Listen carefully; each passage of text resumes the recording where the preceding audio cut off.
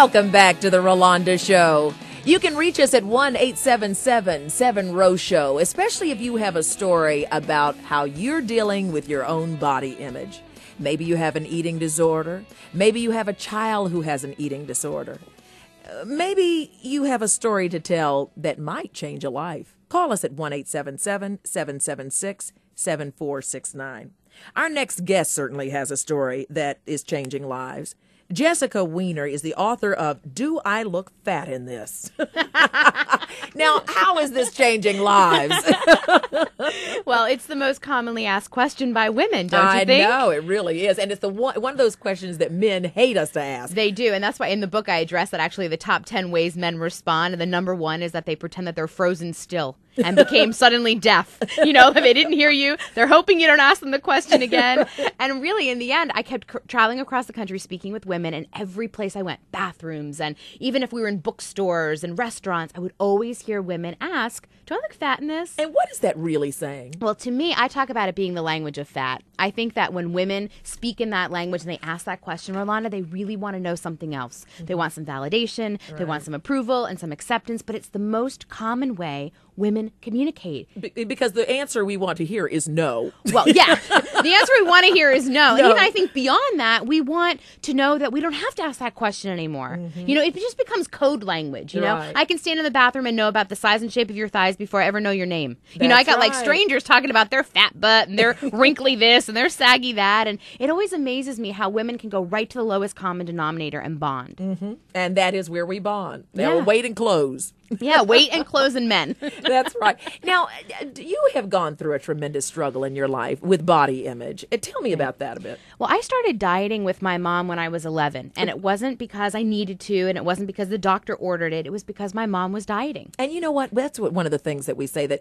you know, our kids try on our clothes, they try on our shoes, they also try on our diets. At 11 years old, what are you doing dieting? You know? Well, I saw my mom doing it, and I wanted to be her, you know, I became her diet buddy, and I was the firstborn and close to her. And I mean, it was natural. My mom didn't know any better. She was a woman always struggling with her weight and feeling like her life began 5 pounds from now. Mm-hmm. You know? And wow. Her life begins 5 pounds from now. Wow. Right. Which is really like the craziest of notions, but a lot of people are waiting to live their life. So, I saw my mom dieting and I followed in her footsteps. And then slowly over my teenage years, it really became a precursor to more severe eating disorders. You're talking to Jessica Weiner, who is the author of the book, Do I Look Fat in This? She's also an advice columnist. And you know, I love the fact that you're on Real Girls, Real Advice, which is MaryKateandAshley.com. Right. On MaryKateandAshley.com, I write an advice column for over 1 million girls in 10 countries, and it's called Real Girls, Real Advice with Jess. And part of your story is that you have been through it yourself.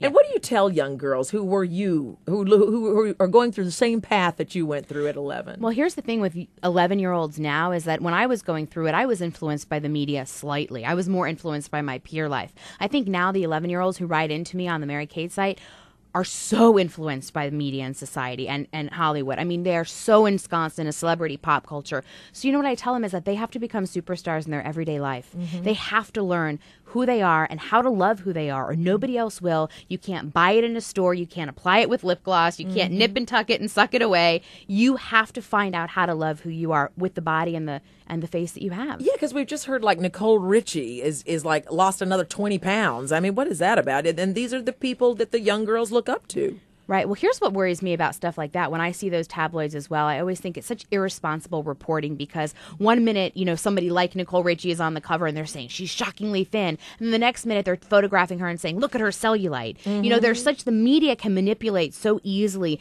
this bigger image and issue of body image and eating disorders. And then she's dangerous. And then she's on Glamour. Look how beautiful she is. So exactly. It's like it sends out all kinds of mixed messages. You're listening to The Rolonda Show. We are talking to Jessica Weiner, who is the author of Do I Look Fat in This? And it's all about women and young girls and the constant struggle that we have with our body image. What are some of the biggest mistakes that we make that we don't even realize that we're killing ourselves with this whole lack of body image? And I think going back to the notion of life beginning 5 pounds from now is a big thing for women out there. I think women in general are always waiting for their life to begin. When I lose weight, when I get a husband, when I get a better job, when I have better shoes, whatever it is for you. When I get some Jimmy Choos, my life begins. But, think about it. How many of us feel like we have such redemption when we go shopping one day? We're like, I have a whole new look. And so I think sometimes we address our lives from the outside in. And so, I work a lot with women on developing and defining their inner style to match their outer style so that there's some more core components to who they are. And I think women in general are so focused on giving their power away to outside sources. How do you keep your power, and how do you develop your own personal style and strength? We'll talk about that right after this.